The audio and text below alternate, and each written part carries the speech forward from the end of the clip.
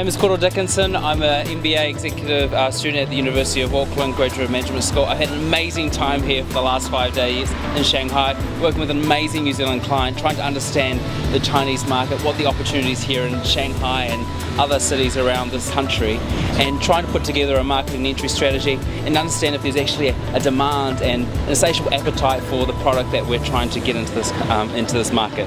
So really enjoying our time. We've had a wonderful experience, and I would encourage anybody to do an MBA program at the University of Auckland.